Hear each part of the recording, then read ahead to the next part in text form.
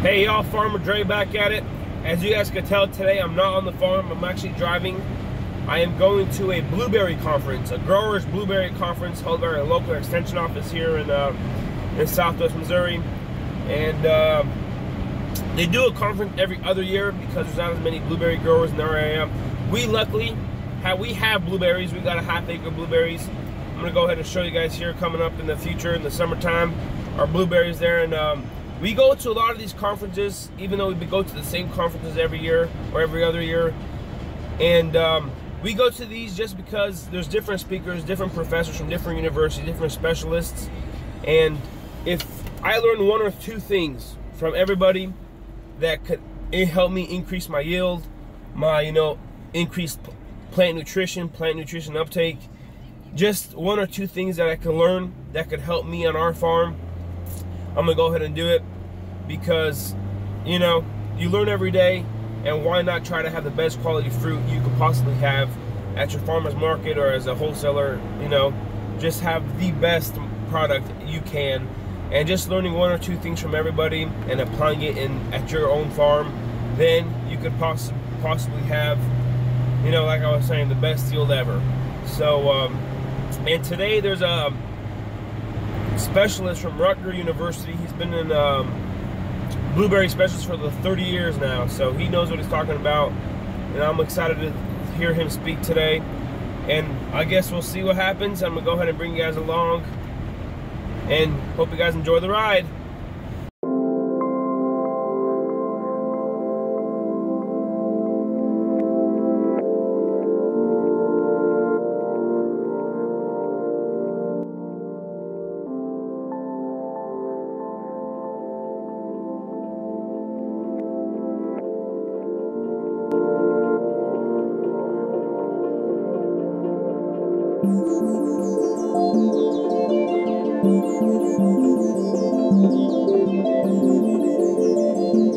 So I just made it here at the Missouri State University Dard College of Agriculture Bond Learning Center. Fun fact, I actually go to school here, and today I'm actually skipping class. That's another video for another time, but today, let's go learn about more blueberries. An extra incentive to do this, my wife and I just completed the adoption of a 16-month-old child. Happiest consumers of your products. Blueberries. I've had it for quite a long time, so I appreciate him asking me here. You notice that the title is All I Learned About Blueberries for 44 Years. I hope any of this helps. Because I am an extension, and what we believe is that you're here to actually get some information that you can take back to your operation. So that's definitely what my aim is today. You might be wondering, well, why did we have to bring in somebody from New Jersey to talk about blueberries? Let's just go forward.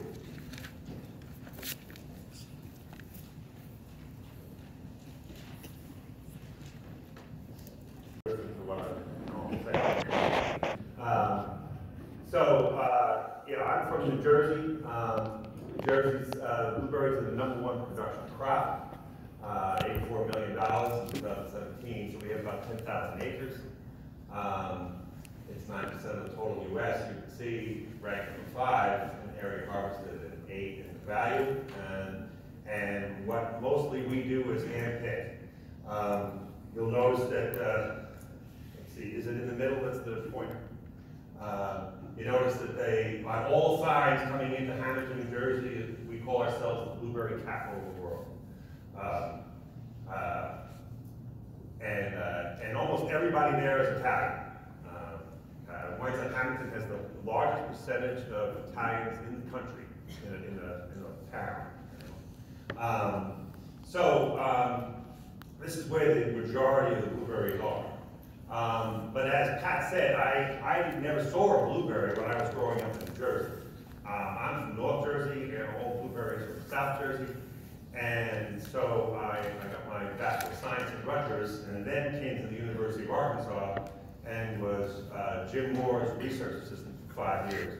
Jim got his PhD at Rutgers, and then took all our Jersey varieties and brought them to Arkansas, and that's how the blueberry industry started in this part of the country. This is the plot, and Pat recognized it.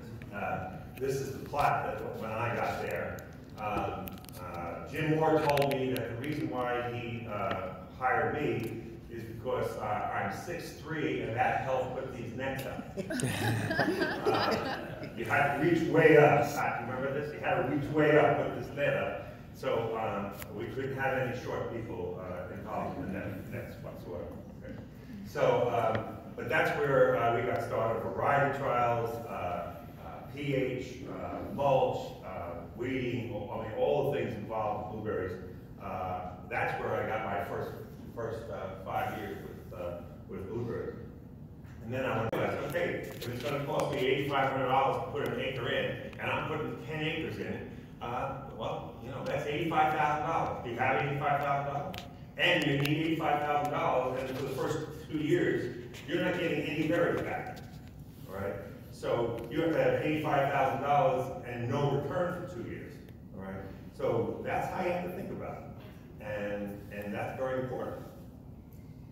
Where what part you don't have, but you have to recreate it, all right? So there's all kinds of soil types, I understand that. Now in New Jersey, where blueberries are, it's a sandy, loam soil, all right, with higher organic matter. Now when I was in Arkansas, in Fayetteville, that was not what we had whatsoever, all right? That was a clay soil with less than 1% organic matter, and that was very good for me because it was flat out terrible, okay? I mean, it was terrible for blueberries. I mean, Jim would say, this is nothing like what New Jersey is. So what do we have to do to change it? And so that's what we did for 5 years, is what do you got to do to change it, you know? And so we had to build up that organic matter. You know, we had to get that pH down. We did all that research to figure all that out, all right? Irrigation. If you're going to plant, and when you finish planting at 12 o'clock, the irrigation has to go at 12:01. All right? If you can't turn the irrigation on the minute after you finish planting, then you shouldn't plant. All right? Blueberry plants have no root hairs. And so they cannot outcompete anything, all right?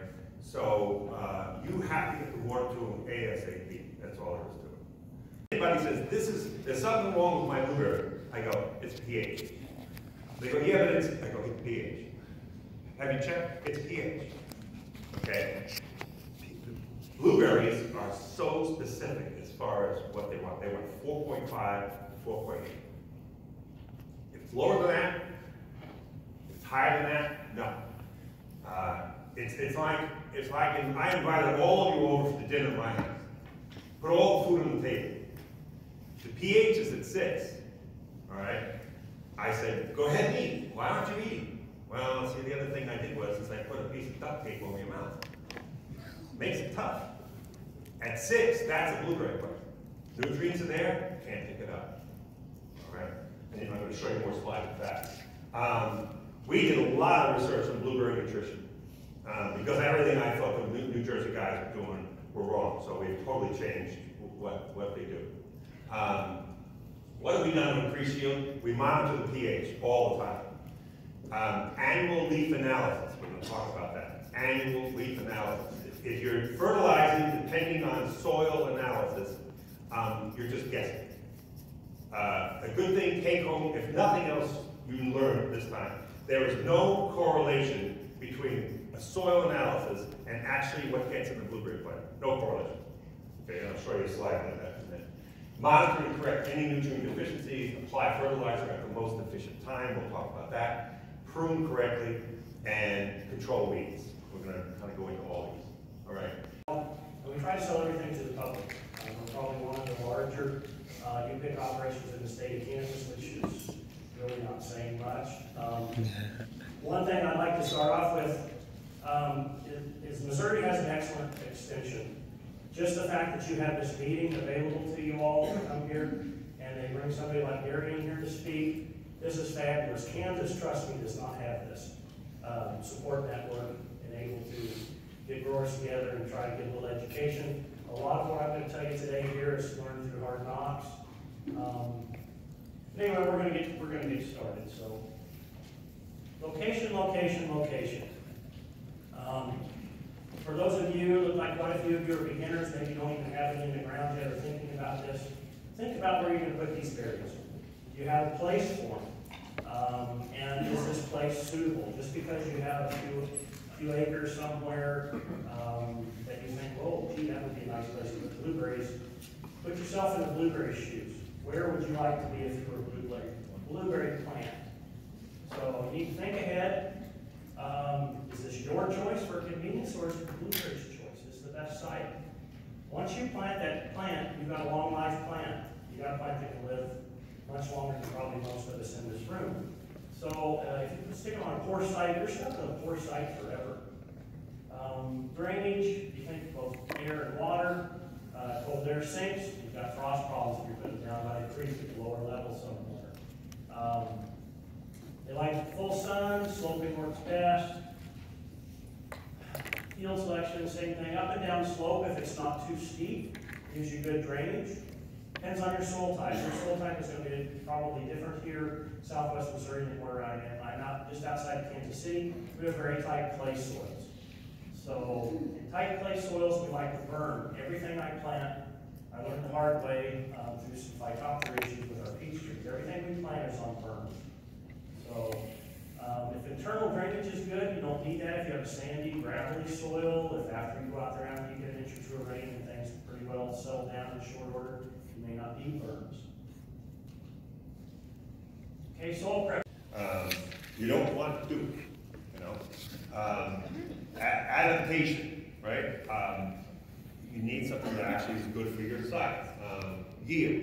Realize a lot of these, some are great yielding, some are good yielding, but maybe you make up for that, you'll grow it anyway. It is an exploration of what we do, okay? And so we're always learning something every day, which is great. I've always told myself with my job, you know, if I stop learning and I think I know everything, then that's the time for me to retire, okay? So again, I really want to, you know, really point that out to you guys as well. So today, what I want to do, I'm kind of switching things up a little bit differently because I want to, again, get a lot of input from you, okay? Because I'm not the round of applause, please.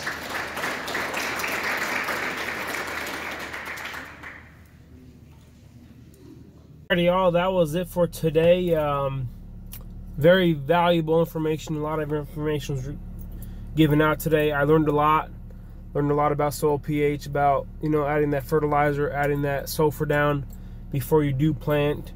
You know, about before planting, how your field preparation, site selection, cultivar selection, different varieties, and a lot to learn. I wrote a lot of notes down, so I'm gonna go home and review those.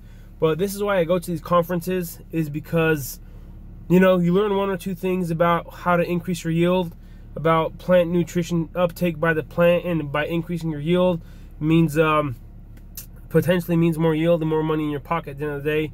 It was funny how Dr. Gary Pevlis from Rutgers University said the exact same words, that every farmer is all about the money. You know, they grow for they grow their crop for blueberries, and the only way to increase your yield is to have the right fertilization, the right plant available nutrients, and that's all through your pH of the soil, and then it increases your yield and the right cultivars. So tomorrow we are going to on a tour, taking a tour out from some local farmers here in Southwest Missouri. That's where we're located, and that's pretty much it for today. I'm going to take you guys on for tomorrow at the conference or on the field trip, so you guys stay tuned for that. It's going to be exciting stuff. There's different types of plantations of blueberries and mulches, of synthetic mulches, different types of fertilizers are going on, different trials. So I'm really excited about that, see how that goes out tomorrow. But until then, we'll see you next time. You guys are awesome. Have a good day.